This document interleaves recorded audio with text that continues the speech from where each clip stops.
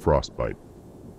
In the heart of November, when the first frost kissed the earth, an enigmatic online game named Frostbite surfaced on the dark web. Whispered about in hushed tones on obscure forums, it was said to be playable only when the cold fingers of winter clasped the land.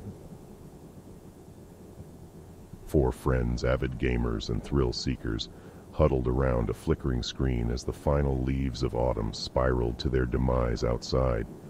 The game loaded. Its hauntingly beautiful landscape of ice and desolation beckoned them forward. "Welcome to Frostbite," a disembodied voice whispered as their avatars materialized in a world of perpetual winter.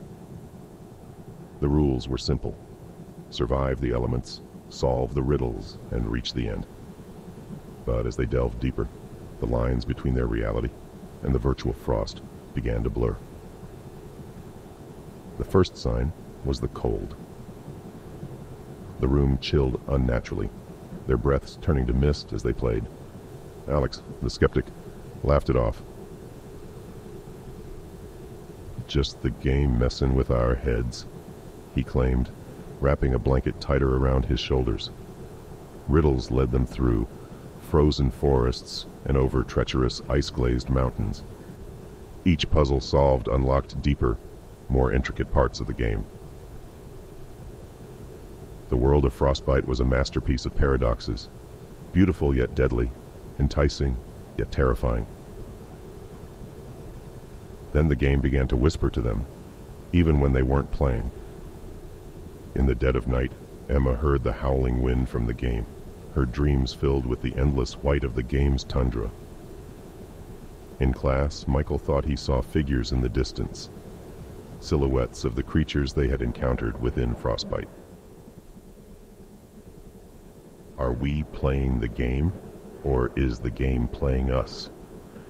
Sarah asked, her face pale as she recounted a feeling of frost on her skin while bathing, the water inexplicably turning cold.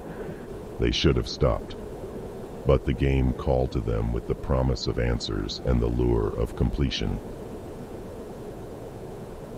Each challenge conquered made them feel invincible until the game presented them with the final riddle, one that promised to unlock the secrets of Frostbite and grant them mastery over the winter realm. The riddle was a mirror of their journey, a maze of choices and consequences that seemed to reflect their deepest fears and desires. As they navigated the labyrinth, the room's temperature plummeted to a biting chill.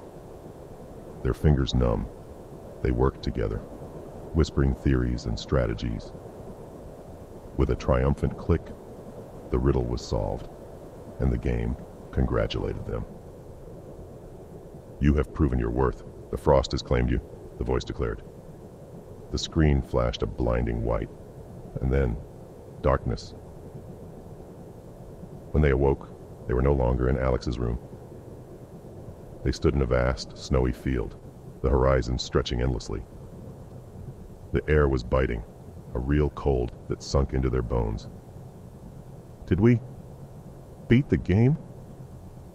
Michael's voice trembled, but there was no sense of victory, only the stark realization that they were trapped in the very world they sought to conquer. Around them, the landscape of Frostbite was no longer pixels and programmed codes. It was a living, breathing, and unyielding reality. They moved forward, not out of desire, but necessity, driven by the primal urge to survive. Days blended into nights, marked only by the subtlest shift of light in the bleak sky. They found food, oddly familiar yet uncanny, and shelter in caves that whispered of unseen inhabitants. The game had become their world, and they, unwilling inhabitants.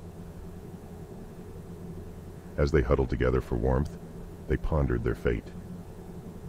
Were they still players, or had they become mere characters in someone else's game? In the real world, Frostbite vanished from the internet, becoming a legend as fleeting as the frost that heralded its arrival.